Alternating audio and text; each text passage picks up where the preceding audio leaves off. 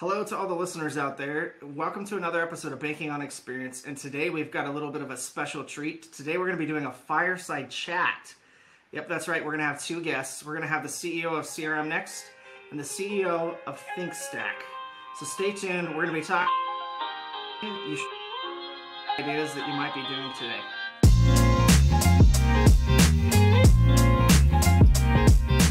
Welcome to the episode today. I would like to introduce Joe Salesky from CRMNEXT. Welcome, Joe. Thank you, James. Thanks for having me. And welcome, Chris Sachse, CEO of ThinkStack. Thanks, James. Appreciate being here. So I got to ask both of you an icebreaker question. Let's start with Chris, if that's okay. Chris, what is your favorite movie and why? I thought you were going to go there. So I love a lot of movies. I would say We Were Soldiers, which is probably not as popular, but it's a Mel Gibson flick, but it's about a General Hal Moore, and he is one of my favorite people as a leader. So I actually did my master's thesis on Hal Moore, and so I just love seeing the movie. Not an exact representation, but pretty close, and really highlights what being a leader is all about. Love it. Joe, different question. Who is your hero and why? Oh, wow. That is such a difficult question. But I think Leonardo da Vinci and Benjamin Franklin both fight it out for my true heroes. And I think really because they saw the world as it was, but as it could be, and understood the intersection of art and technology and humanity. And so I think both of them, talked to the Renaissance at different points in history. And so I think I always keep looking back at it. Da Vinci probably the person that leads the stack, but Benjamin Franklin, on so many attributes, just a tremendous hero for the world, and our nation. And an inventor like yourself. So I like the fact that you brought that up. That makes total sense to me because I've actually, as long as we've known each other, I still didn't know that answer. So let's. I'd like for each of you to give the audience a little bit of an understanding of your knowledge around FIs. You both have a breadth of knowledge across this industry. So I'd love for you to give high level, what your experience is with financial institutions, how you've worked with them in the past. And if it's okay, let's start with Chris. Yeah, for sure. So this is year 17 working in the FI space. Early in my career, I got started with a small organization that did firewalls. So this was early 2000s, before cybersecurity was a term. And we were selling firewalls to a lot of organizations, and obviously financial institutions were some of the first organizations that we focused on. And as I got to know those organizations, began to really fall in love with FIs and technology and cybersecurity. 6 years after I was introduced to them, was lucky enough to get out and start ThinkStack, and we've been serving the technology and cybersecurity needs of banks and credit unions all around the country for the last 17 years. So, love it. Thank you, Chris. And Joe, what about you? So it's been a 35-year journey, and one that I continue to wake up every day excited about. I think financial services. I started my career reporting to the CFO at a very large insurance company, and really understood at that time. We did the very first imaging system with Kodak, the very first networking to try to move towards paperless processing. And what I found was that financial services was really a home to innovation, and that technology was really a fundamental, brick in that foundation, making sure that human capital was able to embrace change and handle the changing needs of organizations. So from the earliest days where we took out almost 65% of the OPEX, changing the way we processed insurance claims, then really understanding that data was a strategic asset and looking how it could be harnessed to to create the products of the future and the work design and experience of the future really paved the path. I found this little startup called Oracle, went there in the early days and helped financial community, and then continued on. And I love to give a shout out to Dane Medina, who was an infrastructure guy at Wells Fargo. In the very, very early days of the mobile phone, we had come up with technology to send alerts and do other types of data access, what you would think of as bots. And Dane was one of the people that really understood that the infrastructure needed to serve the customer in a different way. And it's been a wonderful journey, and it continues to be a terrific journey, because I think technology continues to unlock the potential of humans to help each other. And I do believe, banking, is what makes us the land of opportunity. That, access to capital, we have the most competitive banking environment in the world. But banking inclusion and access to capital really does make it possible, whether it's people accessing an education or starting a small business or getting a home. It's an integral part of giving you opportunity, and from the healthcare side and others, places that we continue to need to lead transformation. Awesome. Joe, thanks for that. Chris, thank you for that. It's actually a pretty good segue into what we're going to be talking about. Listen, we're going to address an elephant in the room. There are leaders that are in this industry that are going to be retiring, and there's a net new age of leaders that are going to be coming into their roles. And I want to talk about technology, process, and innovation. They're all sometimes on the side of what we'll call, that's how it's always been done before. Okay. So what's your first reaction to that response? And this time we're going to start with Joe, and then we're going to go to Chris's response. Well, it's very interesting, because I think across banking, in particular, that's how it's been done before. Hasn't really been the way that people have looked at it. If you look at innovation in the past 30 years in banking, whether it was ATMs or distributed systems in branch or e-commerce, so I think it has been an industry that has sought out and embraced change as a way of changing operating efficiencies, changing reach. There's all sorts of great examples.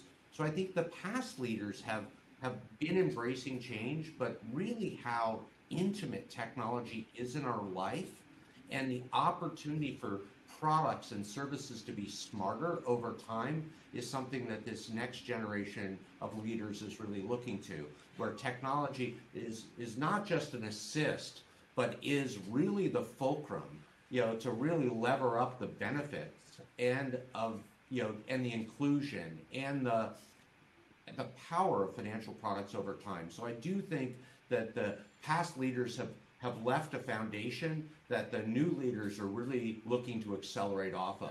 And you're going to continue to see a shaping of things that are not necessarily technology driven, but human driven, focused on the customer, but focused on really what is that next generation of products and services that people move forward on. Love it. Chris, any rebuttals, and what's your thoughts on it? Yeah, trying to, I think I partially agree with Joe on this one, and partially don't. And what I mean by that is I think there's a tremendous amount of leadership who wants the change, wants the innovation, and embraces those things. That having been said, I think where financial institutions in particular get into trouble as it relates to technology is very few are willing to make the radical foundational changes to their technology and everything that surrounds them in order for them to really get to this place that they want to be. I think all the leadership identifies with this idea that transformational change is occurring at such a rapid pace that you need to have an organization that can pivot and move and adapt a piece of technology to change to the needs of the customer and the member. I think where the challenge falls is being able to buy that piece of technology or build that piece of technology and then turning inward to your existing people, process, and technology and saying, hey guys, go plug this in, make this work. And unfortunately, we have antiquated core systems. We have antiquated networks. Only 10% of most FIs have embraced the cloud. So a lot of these organizations are really hamstrung by the infrastructure that continues to exist and are unwilling to come in and say, okay, we're going to rip everything out. We're going to move all of this to the cloud. We are going to shift our mindset as it relates to technology purchasing. We're going to sign shorter term contracts. We're not going to go all in with these behemoth organizations that kind of force us to buy their products like the old IBM model. We're going to build the organization and the technology footprint that our customers need for us and lead that.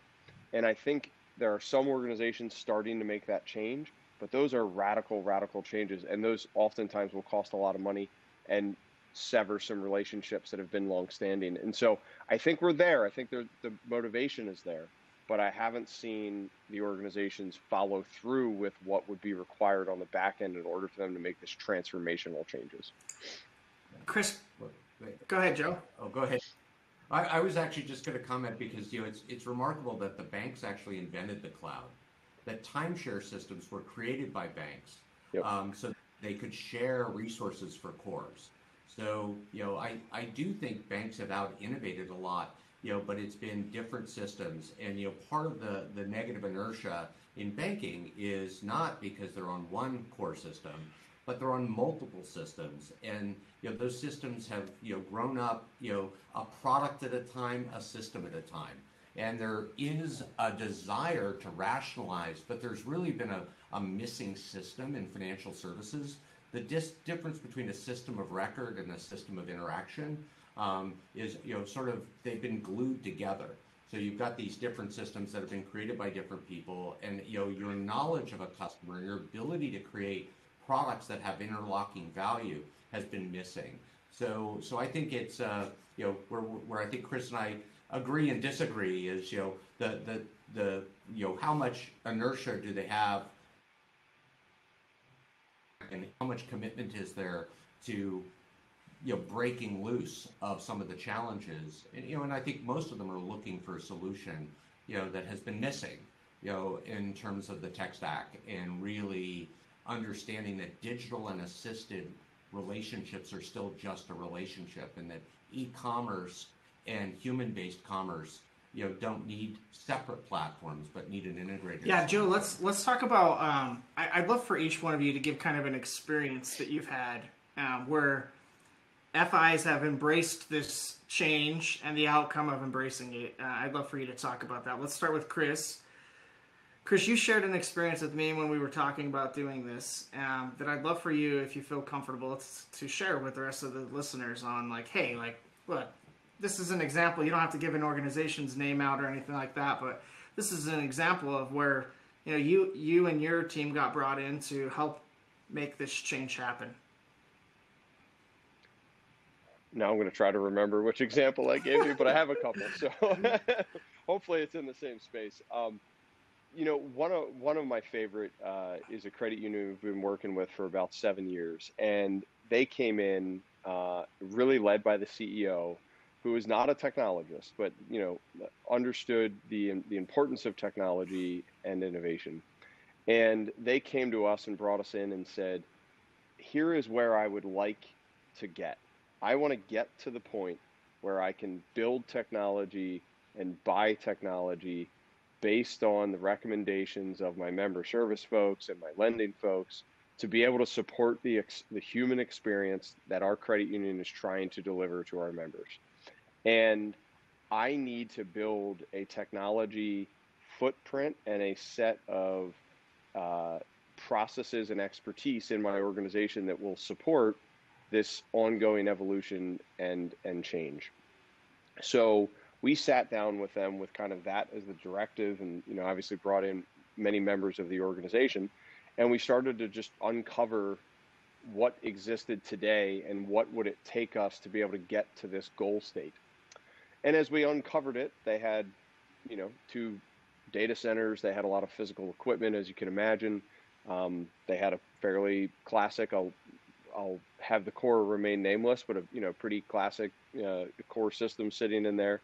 And then, Joe, as you mentioned, a whole series of what I like to call the Frankenstein, version of all these other ancillary products that supported that experience. So we ultimately built a 3-year program for them that got them from where they were to where they wanted to be by year 3. And in that 3-year program looked at doing a number of things. One was for all the vendors that they needed to really shift to their hosted platforms, their shared platforms, and cloud platforms. We started to move their compute and their storage, their existing things into the public cloud using AWS and Microsoft and some other systems.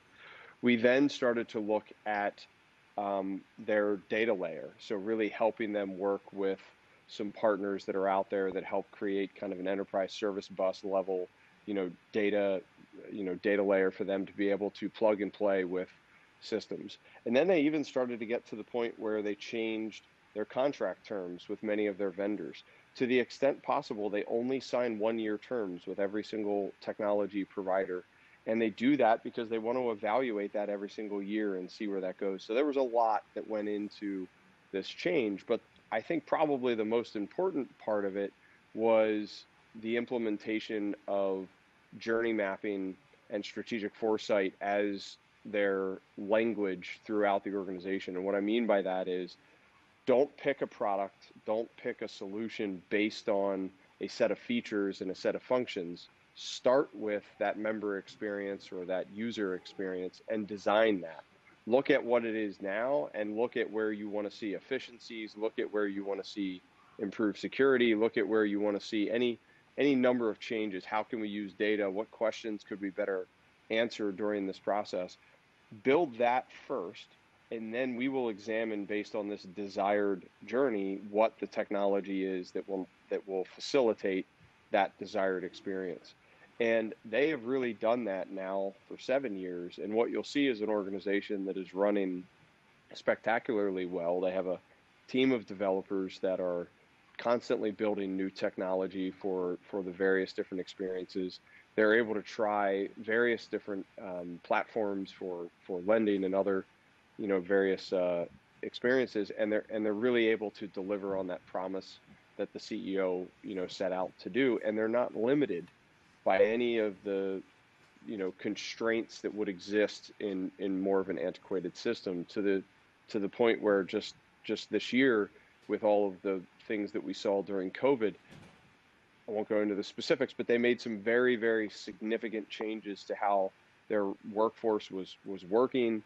Their real estate strategy completely shifted, their branch strategy completely shifted, and they were able to do that in less than 3 months with this new plan because the technology supported those things that they wanted to do. Was that the one that I was sharing, James? It was. or did I miss a point? What I really like about that story is I think the terms of digital transformation, as we all know, seems very buzzy, right?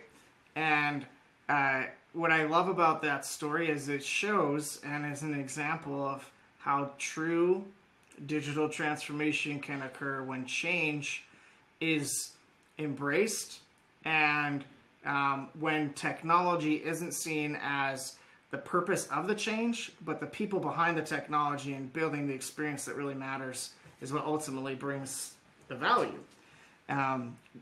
Joe, I would love for you to tap into an experience that you might have as well. Can you share with us an experience that you have with an FI that's embraced change like this and the outcome? Well, I'd love to give a shout out to HDFC, as being a perfect example of an organization that grew from 7 million accounts to 70 million accounts with us in 7 years. And they did it without writing code. I think what was interesting about Chris is he had just mentioned an enterprise service bus. And I think what you really have to think about is the enterprise innovation bus. And, every time you write a line of code, you tie yourself to the past. Everybody wants to be a developer, but no one wants to be a maintainer. What's been wonderful about, the opportunity of technology is it's allowed us to codelessly configure new experiences for both the member or customer, making financial inclusion possible. In that growth, a lot of people were new to financial services, And those people had relationship managers that worked at scale. So you're talking about a given relationship manager being able to manage 5,000 accounts, 5,000 relationships. Technology empowering people to help other people.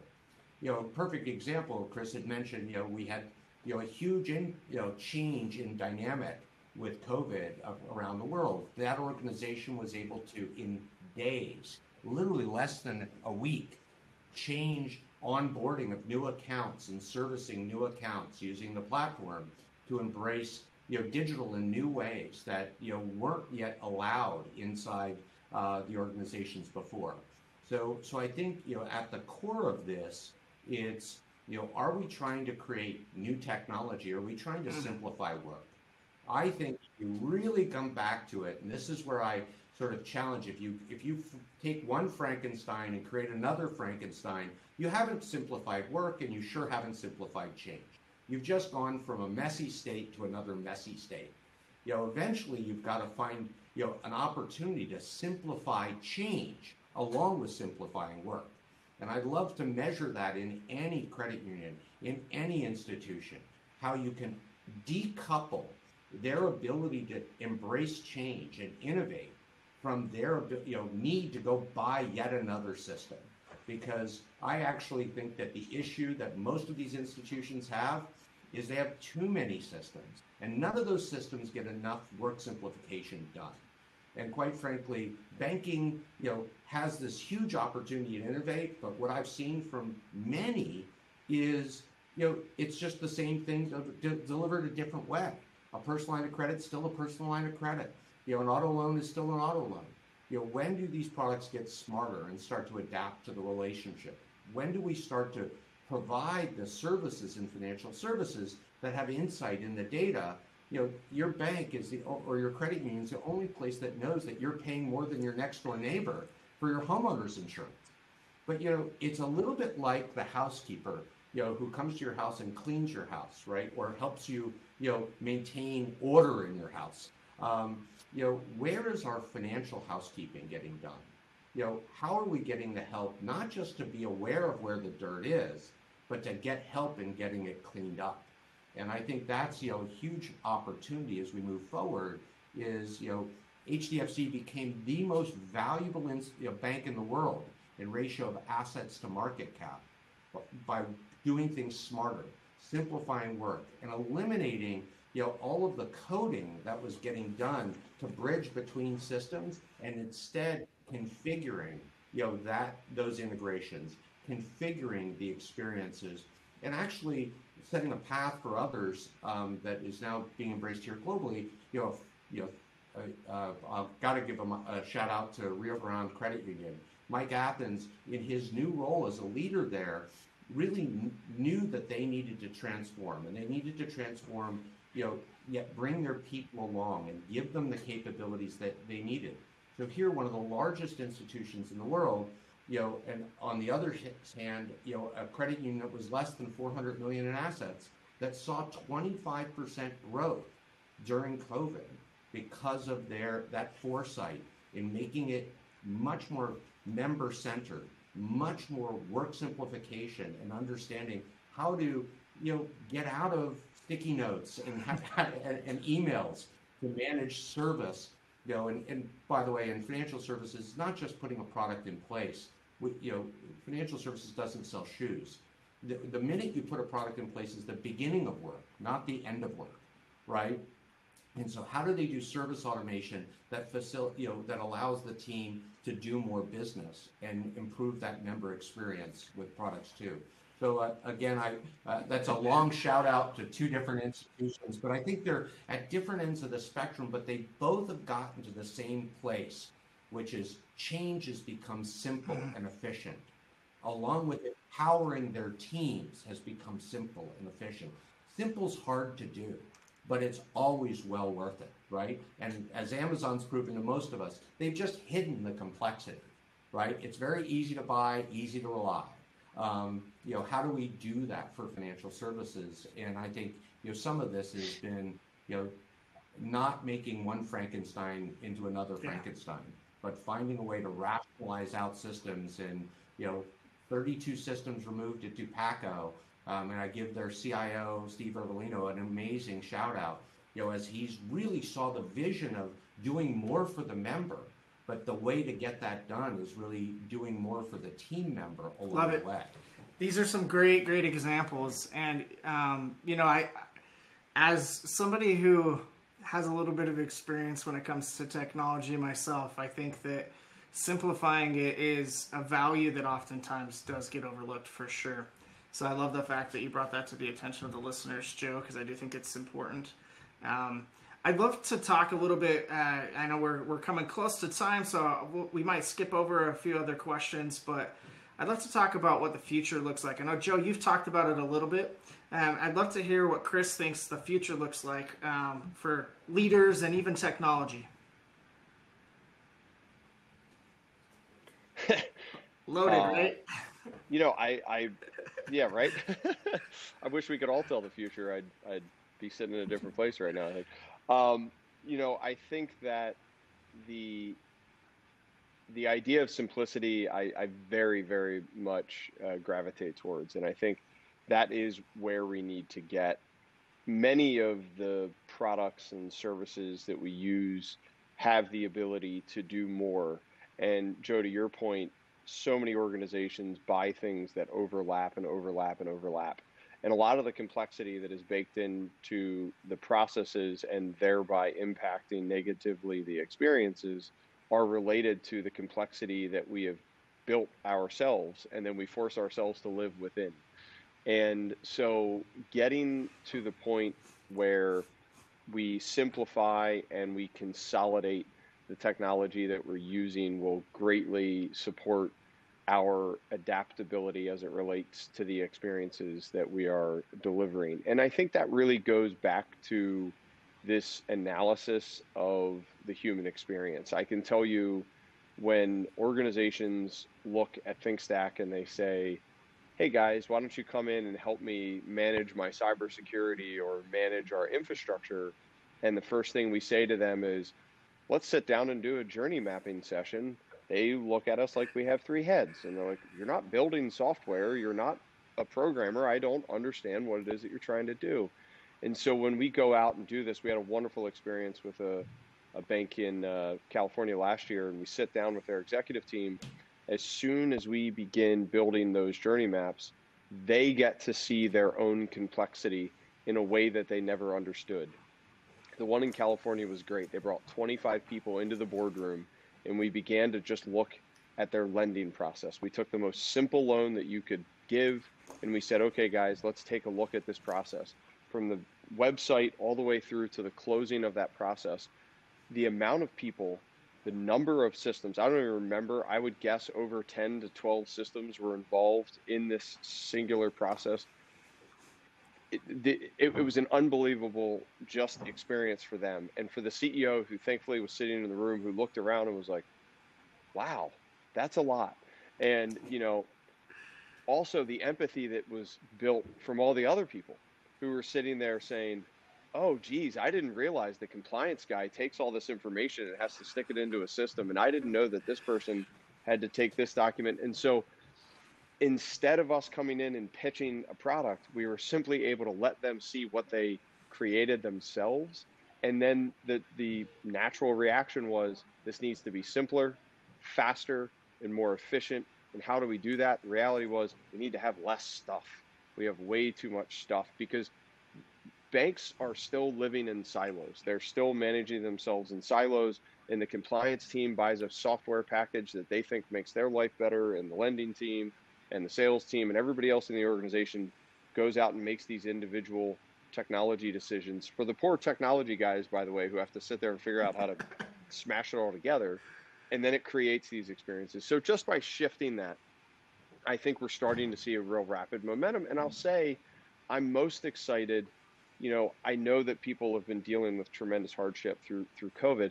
I will say that the change that I have seen in the leadership style through COVID excites me.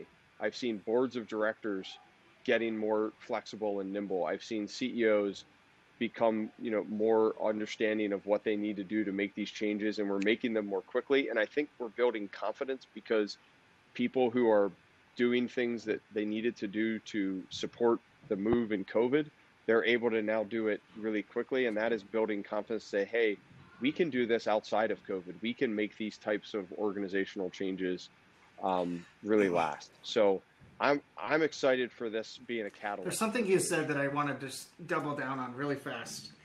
And that's, once you started doing the journey mapping, they saw the complexity in their own eyes.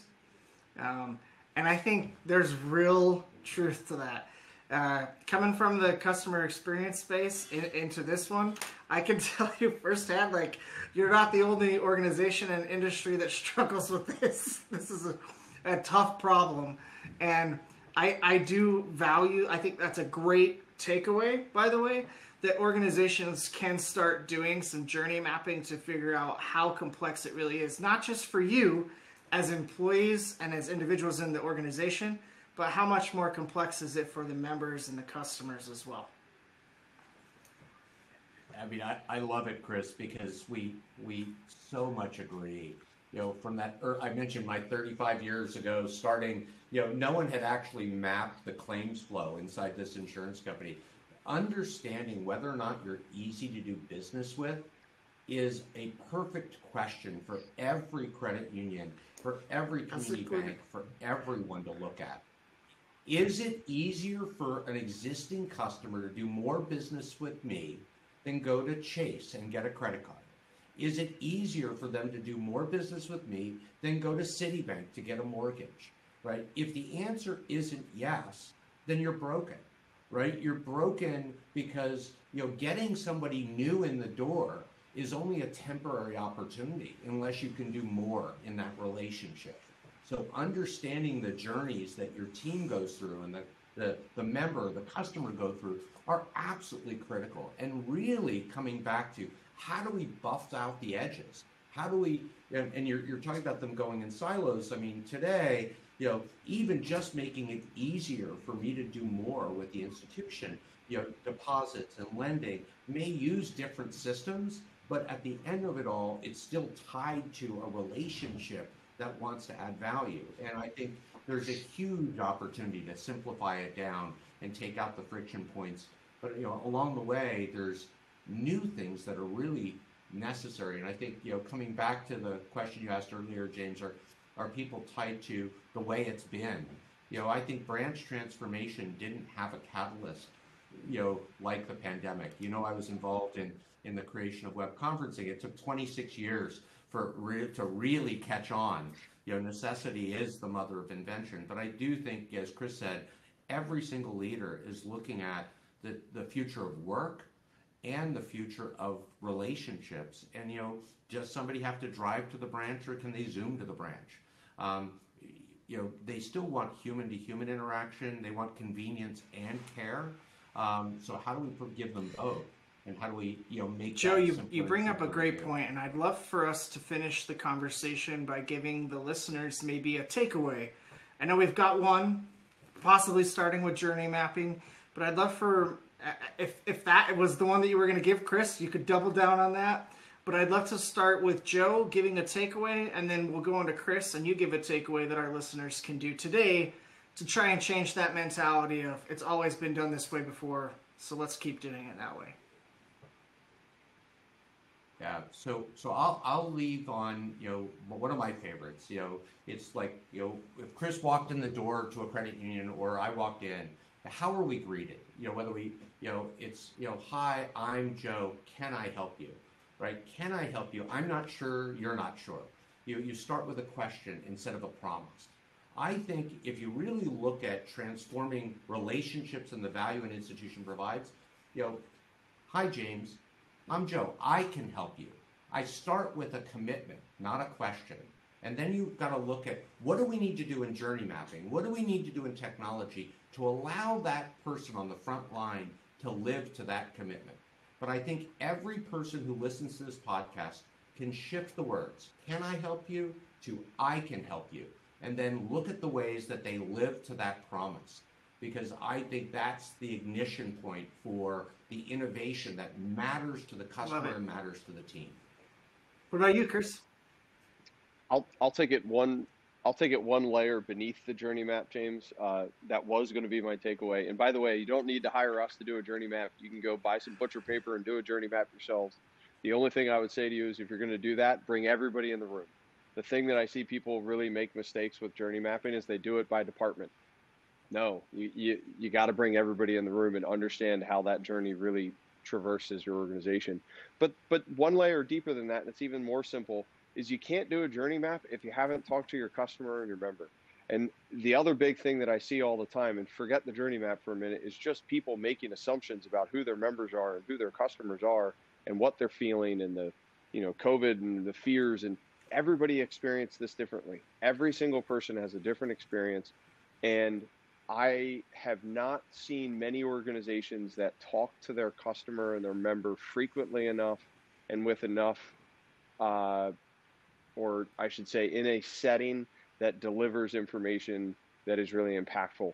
We far too often make assumptions about what their experience are, and we do not talk to them enough. So I would tell you to go talk to them, videotape them, watch them, observe them, do all the things that you should do, read a design thinking book and go do it, but it's not that hard.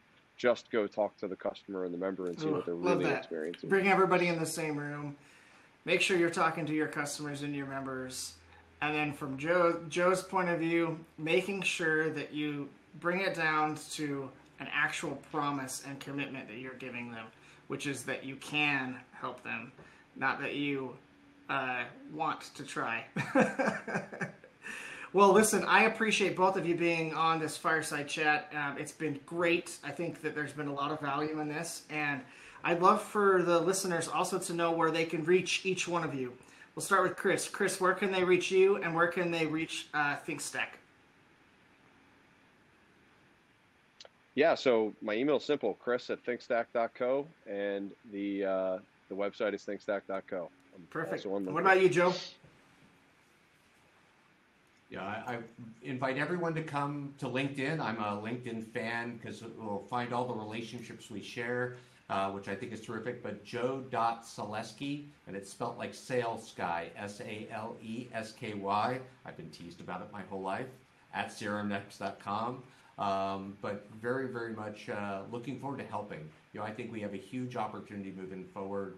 And creating the opportunity for change and the opportunity for others. Love it. And look forward to it. Awesome.